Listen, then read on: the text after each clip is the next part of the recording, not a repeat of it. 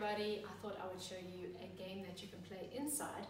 Our weather today is a bit cold and miserable, and maybe you don't have a garden, so maybe you can do one of these activities that I'm going to show you today. Remember, because it is inside, I think you need to ask a grown-up if you can clear a space in maybe your lounge or your bedroom, just so that we can all stay safe. Right, so the first game I'm going to show you is how to play some balloon tennis. Right, so you definitely then need a balloon. And what does balloon begin with? It begins with a B, and that's the letter we are going to be focusing on this week. So B for balloon, you need a balloon, you need a ruler, and a paper plate, as well as some tape. Now, this is to make your bat. Now, you might say that, Teacher Colleen, I've got a tennis racket or I've got a bat already, but because we're playing inside, I think we need to make something that's a little bit safer to use inside. You can use your tennis racket maybe outside when it's a nice day, but we are making this. So if you have a look, I've used a ruler for the handle and some tape, and then the paper plate is the part that you're going to hit with, right? Then, every tennis court needs a tennis net. So we have used a blanket and some chairs to make our net, but maybe you've got some string, you've got shorter chairs, and you could even play tennis while sitting as well and try and get the balloon over the net.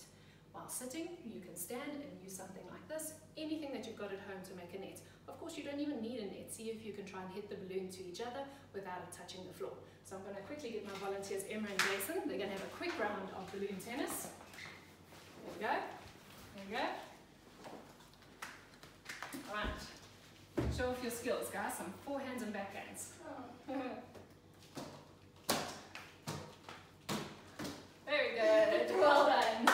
Good job. Okay, so thanks, guys. I'm going to now, thank you. Right, I can give you another idea for an inside game using a balloon, and that's going to be soccer. Now, I know soccer you use your feet to kick, but with this soccer, because it's inside soccer, it's going to be knee soccer.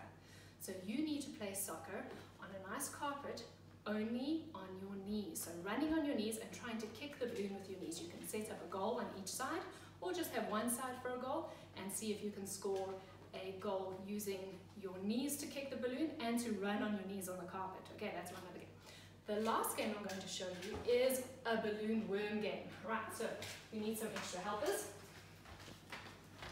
I'm going to choose Jason right now. I'll use this one, Jason, it's fine. It's fine, Dina. I'm going to show them first the balloon. Alright, so you need a balloon. I've got Jason, he's going to be the head of my worm, right? And I'm going to have Emma who's going to follow behind. So it's kind of follow the leader with a little bit more skill using balloons. Right, so we're going to need one balloon. We're going to stick it here and Emma's going to come squish it between Jason and herself. Right, now the game is not to use your hands to keep the balloon there.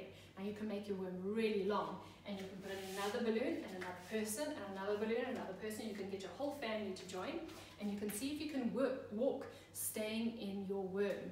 Now if you want to make it really challenging, you can make an obstacle course inside. You can see you can go up your stairs with the balloons, and then if you've got a space in your garden, set it up an obstacle course there as well and give it a go. We're going to quickly have a short obstacle between these chairs, so let's move the blanket out the way. And let's see if you guys can show everybody how you guys stick together like brother and sister. Right, off you go. No hands, eh, Emma?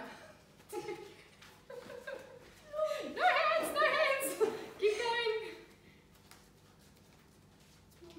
Well done, guys. Okay, good job.